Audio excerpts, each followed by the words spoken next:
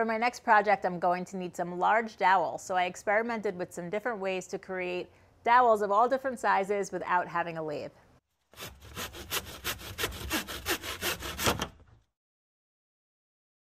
The first method I'm going to try is the old school, tried and true dowel plate. So this is just a metal plate with a series of holes at different sizes to create different sized dowels. It goes from 1/8 to 5/8. So I milled up some square stock and let's see how this thing works. So it's best to clamp this down on a bench. You just have to make sure that the holes that you want to use are like over your dog holes. So in order for me to do that with this setup I have here, I just had to cut these little spacers here for these clamps and clamp it down.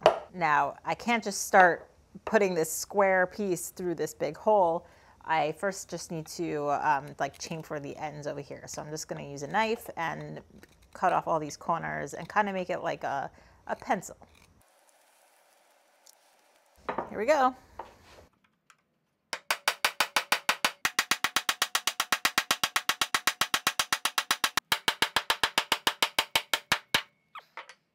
All right, so that was pretty cool, but they say to start 2 holes larger than the diameter that you actually need. So I'm gonna pass this through 2 more holes and see what the results look like.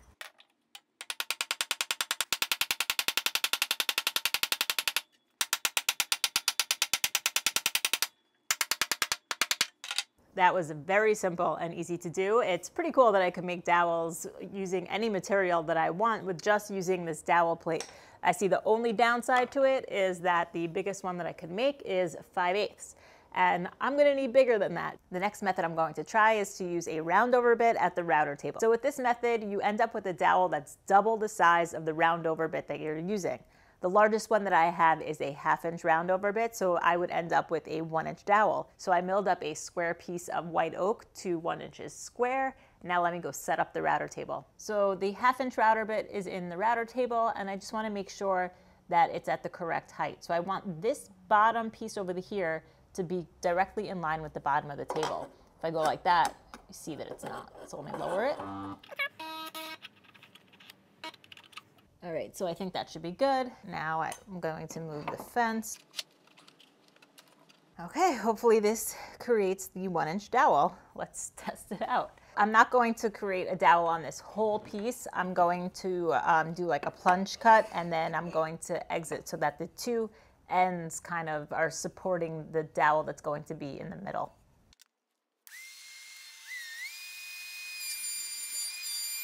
Now I'm just going to repeat the same process on the other 3 sides.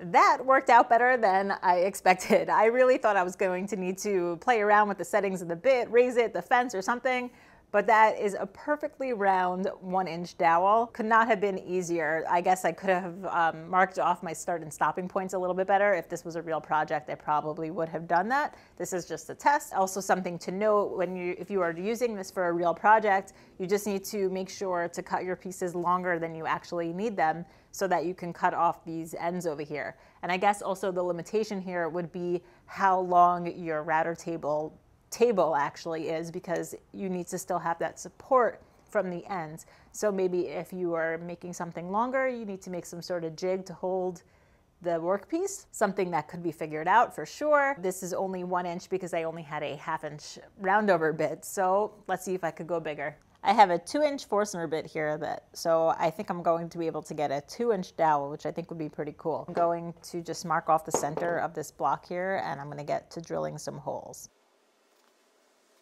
In order to get the 2 inch dowels, I need to make a larger hole than 2 inches to be able to put in the rough stock. So I have a 2 1/4 inch bit here, and I'm going to set the depth on the drill press so that it's going to drill about halfway through.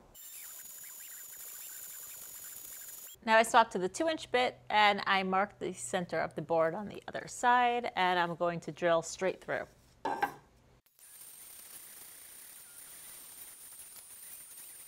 I actually don't think that there's a big enough difference between this bigger hole and the smaller hole. So what I'm gonna do is use a rabbiting bit and widen the hole. And I'm just going to make sure when I'm using the bit to go the opposite way that I normally go on the router because I'm going on the inside of a hole.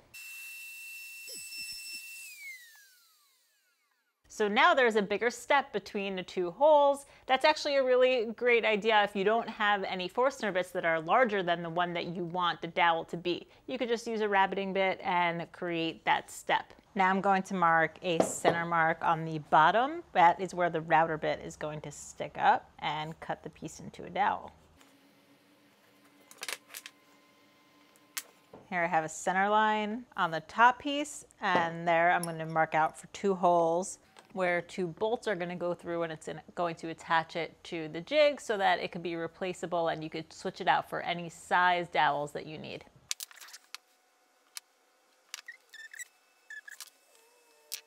For the hole in the bottom, I just want to make sure that it's big enough and slightly bigger than the router bit I'm going to use.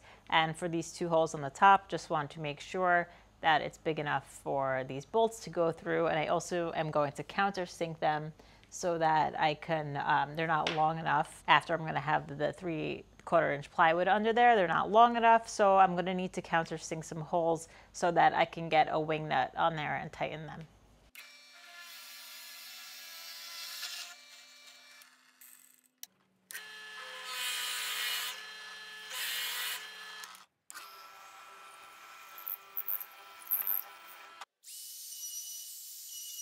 So now I have this plywood that I'm using as the base. I'm going to find the center.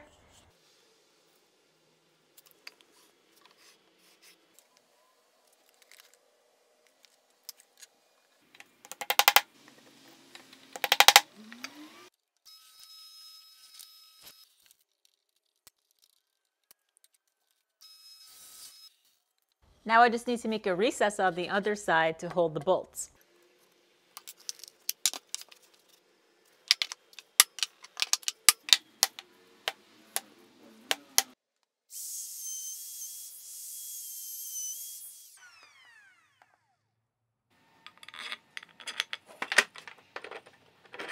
So the wing nuts are actually a little bit hard to put on because of the clearance there. For smaller size dowels, this would be a smaller hole, which means this could be shorter on this jig and the wing nuts would be totally fine. So for this one, I'm actually going to swap out and use these star knobs instead. The hole that I made is wide enough to fit the star knob.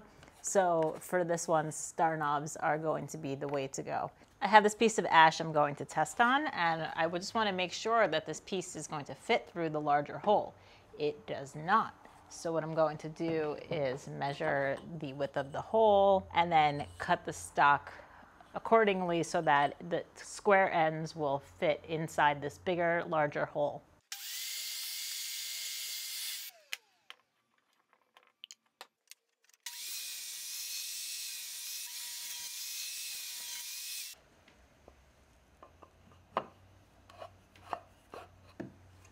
I put a spiral bit in the router table. Now I'm going to put the jig on, and I'm going to lower the bit so that it's in line with the smaller hole that's in the back, so the 2-inch hole.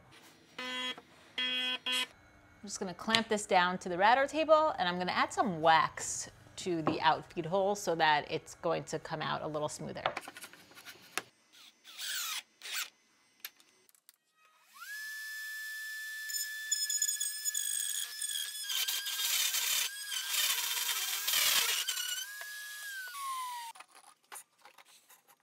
So that totally worked. I have a 2-inch dowel. It needs a little bit of cleanup work and maybe some adjustments with the jig, but overall the idea works. This piece was actually slightly thinner than 2 inches when I first started, so there's some 2 flat spots right here, but I knew that going into it. And this was just a scrap piece of ash that I just wanted to test on, and I did not want to cut up anything bigger. Just maybe needs a little bit of sanding, a little bit of tweaking, adjusting with the jig, but the idea works.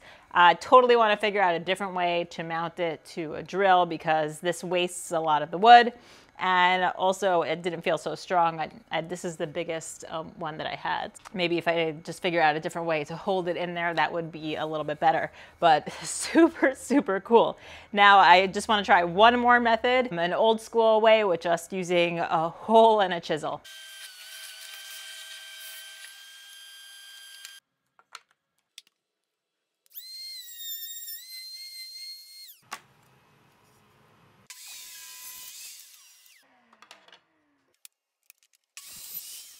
And now that's what I wanted. I want a little opening on top so that I could lay a chisel on top and it will slice into the wood and turn it into a dowel, hopefully. Before I can put a piece of wood into here, I just need to shave off the ends, just like a pencil, so that it will go into the hole.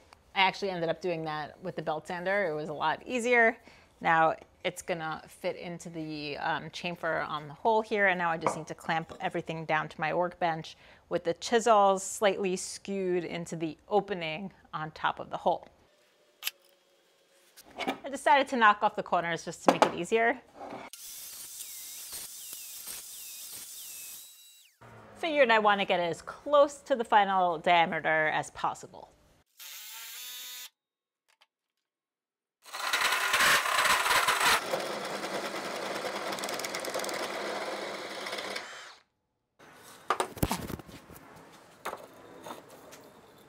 Nope, I did not like doing that. So maybe if I figured out a way to hold the chisel in the correct position, that would be better. The chisel was moving on me. It did not feel safe at all. The clamp was definitely not enough. And the results are also pretty poor. There's a ton of chip out and tear out, but it could be because this is ash and it's a very open, prone to chip out and tear out kind of wood. I just didn't have anything, something like maple that was this thick to try to test it on. And I am not going to glue up some maple right now to test this on this because I just did not like doing this method at all.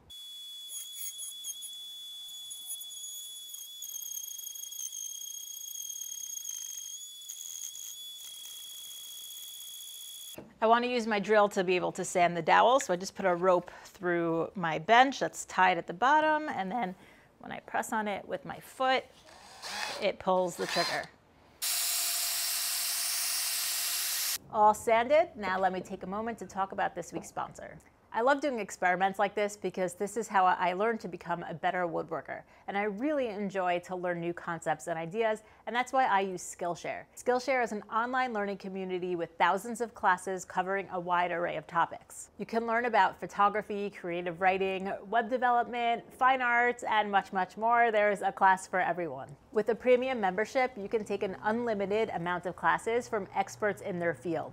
I know nothing about graphic design, so I decided to take a class on logo design. I had no idea there was something called gridding when it comes to designing logos, so I may sit down and do a revamp of my logo using what I learned in these awesome videos. Skillshare is simple to use and it's really affordable. An annual premium subscription is just less than $10 a month. But if you click the link in the description down below, you can get a 2-month free trial to Skillshare Premium. So click on that link and you can get to learning. So thank you guys so much for sponsoring this video.